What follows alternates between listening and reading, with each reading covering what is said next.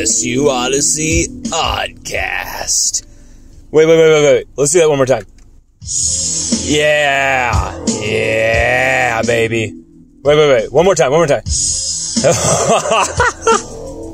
Oh, yeah, baby. Let's go. One more time around this merry-go-round. Woo! One more time. Are you with me? Let's go. Oh, we're in. Strap on the jetpacks. Woo! Oh, yeah. Oh, baby, a little more to the left. Oh, yeah. Woo! Hell yeah! One more time. Oh, yeah. Feel it. Yeah. I am pumped up. I am excited. And people are staring at me. And I think it's hilarious. I am pumped up. This is something we've expected. This is an announcement we've understood. This is an announcement we've anticipated. This is an announcement we prayed for. This is an announcement we've been hoping for the last 2 years. LSU running back Ty Davis-Price has announced he will forego Kansas State, the TaxAct Texas Bowl. Ty Davis-Price is entering his name into the NFL draft. What a day for his family. I mean, this is a day of vindication. Full disclosure, a lot of you may know this, some of you may know this, many of you may not. I've been pretty close with Ty's family. And we've been talking for 2 years now. At least 2 years, if not longer. And I've been really I've been a big believer in Ty's talents. I've been pulling for Ty all along. Our writings will show that. You can go back and watch any of our podcasts, appearance, anything. We always believed in Ty, even when people were turning their backs on him. You know, TDP did not have everybody's support like he does right now. You know, even just a few months ago. Okay, before October, before that crazy day in October, even after his 147-yard day against Kentucky, really, him and Keishawn Butte, the only silver linings on what was a really sad, horrible beatdown day, the game that got Coach O fired, let alone. Ty fought through so much this season, and that's what makes me so proud of Ty in this moment. Not only that he had a 1,000-yard season, I expected Ty to have a 1,000-yard season as an LSU back. You expect that when great players come to LSU. You expect that. But it's very hard to have a 1,000-yard season in 2020. Only 10 games with that offensive line, so much up in the air, 3 different quarterbacks starting. It was bad. And Ty still produced, still had a good year. Still had a few 100-yard games. And, you know, going into this year, what was the talk? Can John Emery produce? Can John Emery be that number one back? You know, flashes from the freshmen, from Corey Kiner, from Armani Goodwin. People were more looking towards those guys to be big for LSU. Okay? And meanwhile, while we're doing our analysis and we're talking about Ty, people are kind of laughing at us. People are kind of mocking us, saying, oh, yeah, like Ty is going to be that number one back. You know, what are you talking about, man? You don't know anything about running backs. Ty isn't as good as this person or that person. And I got a lot of flack for sticking by Ty's side. There were people who were straight up accusing me of just, you know, being straight up biased and not doing my job, and just, you know, because I'm tight with the Davis-Price family, that I'm going to just blindly defend and protect Ty. But they got to understand that that's not what was going on at all. When you look at that offensive line and how nobody has sustained success, and then you see what Ty Davis-Price was able to do, you've got to take a look in the mirror and say, wow, I was wrong. Okay? I mean, what an incredible last few months from Ty Davis-Price. Or I should say last month and a half, really. The first few games of the season, our offensive line were pitiful. There was nowhere for anybody to go. I think the highest rusher was, Corey Kiner had like 73 yards against McNeese or Central Michigan or something like that.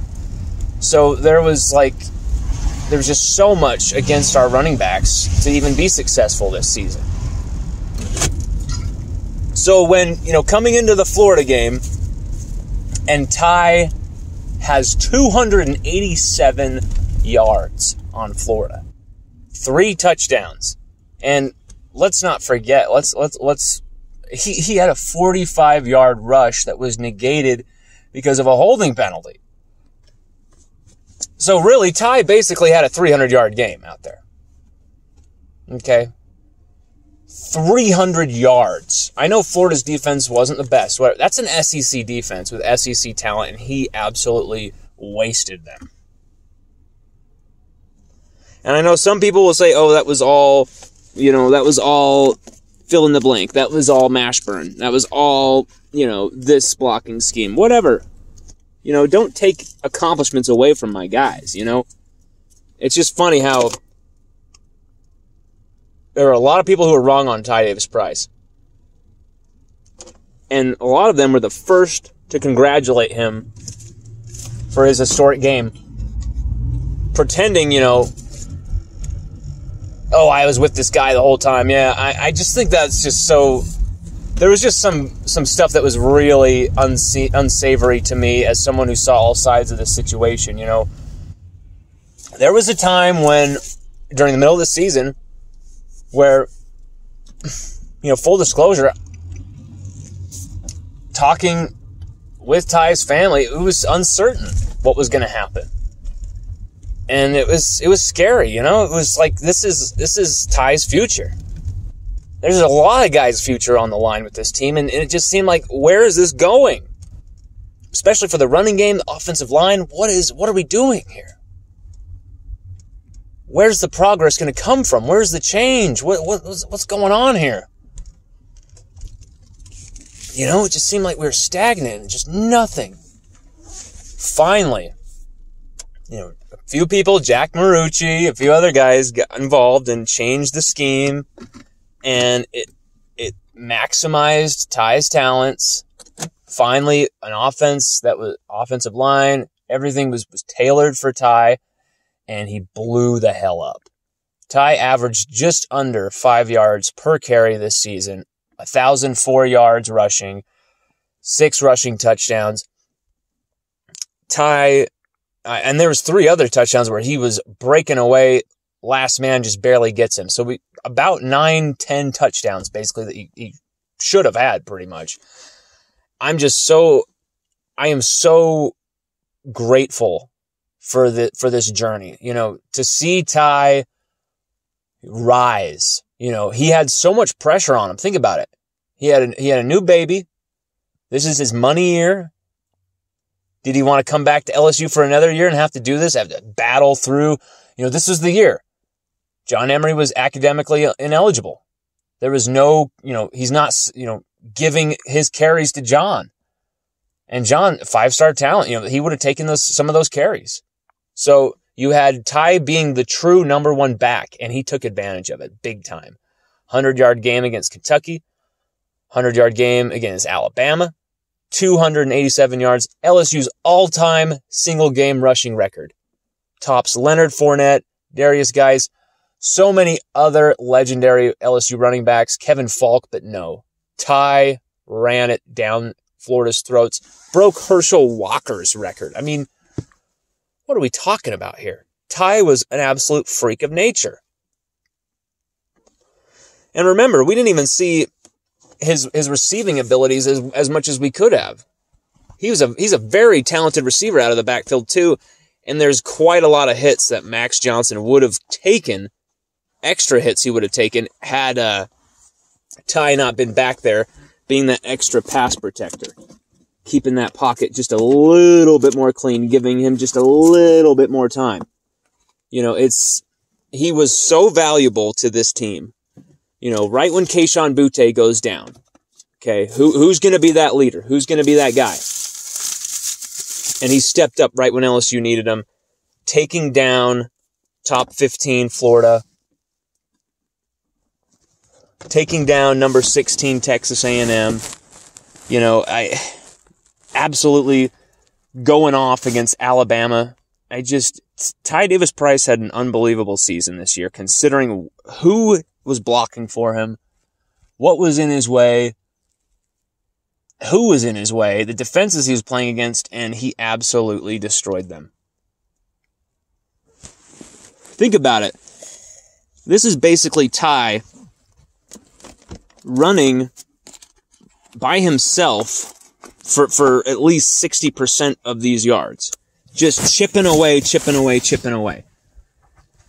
And suddenly, before you know it, he'd have, 80-plus yards, and then he'd get his 100-yard game. Like, this is a very, very, very talented, skilled running back with vision, with underrated pace. I just think Ty was extremely underrated, extremely he wasn't given the attention or the dues he deserved. And it's so funny to see, USA Today giving him the team MVP, all these people having to kind of come back around on all the crap they said. There's a lot of interesting shade and a lot of interesting stuff going on, and Ty just didn't care. He just kept pushing. He with his new daughter Brooklyn, just turned 6 months. He did everything he could to provide for his family this year. Ty put his family on his shoulders. He put LSU on his shoulders, and he carried us. He carried us to at least a 6-win, 500 season. When LSU, it did not look like that was possible, did it? It didn't look like that was possible. Because of, players like Ty Davis-Price being unbelievable Tigers in a season when we needed everybody to give their all, just to get over that line with so much going on, so much negativity at times. And Ty was big time purple and golden silver lining of this team. Wow. A purple and golden silver lining. A purple and golden lining of this team. I'm so happy for Ty. We expected the announcement. It's very telling that he waited this long to give the announcement. I think he was that torn. I think, but seeing what's going on with the landscape, his probability of getting drafted a lot higher this season than next even, he'd probably raise his stock big time next year with a renewed offensive line. But at the same time, he's accomplished what he's needed to. He's got a national championship on his finger, a 1,000-yard season. He had 6 touchdowns as a freshman, of the 2019 team. This is a young man who's accomplished it all at LSU, and I'm so proud of Ty Davis-Price. Ty, you're a hell of a Tiger. We absolutely love you, man. And we know you're going to do amazing things at the next level. Go Tigers, baby. I'm so proud of you, Ty.